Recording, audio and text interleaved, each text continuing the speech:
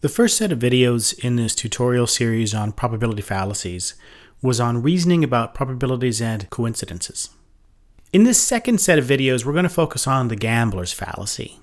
This is a well-known fallacy of probabilistic reasoning, and it's connected in various ways to a variety of topics that are at the heart of probability and decision theory.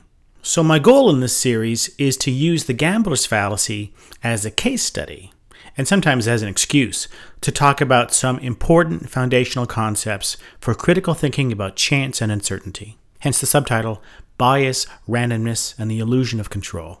Here's a list of videos in the series.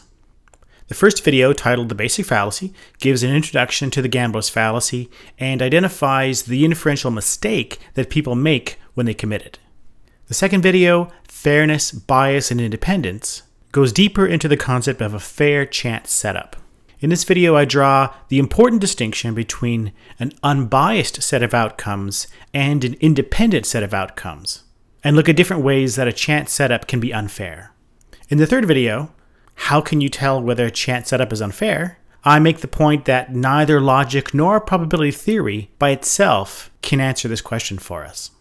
In the fourth video, The Physics of Coin Tosses, I take a closer look at the question of how probability judgments might make sense in a deterministic universe.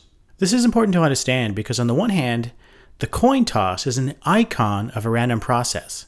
But from a physical point of view, it's actually a highly deterministic process. So on the face of it, there's a tension between these two perspectives. In this video, I try to resolve that tension. In the fifth video, Casino Games, Why the House Always Wins, I ask whether casino games ever give you a fair bet. The answer is no, they don't. And this is something that every person who gambles should understand. But to get to this conclusion, we have to first understand what a fair bet is. And so in this video, I walk through some basic decision theory to show how the expected value of a bet can be calculated, and talk about how casino games ensure that the expected value of a bet is always in their favor.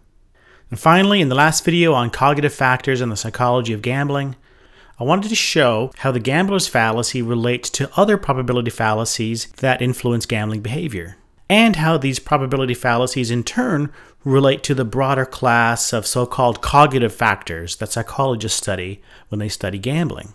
Now this gets us into the psychology of problem gambling, and I say a few words about how all of this material bears on the question of how to understand and treat problem gambling.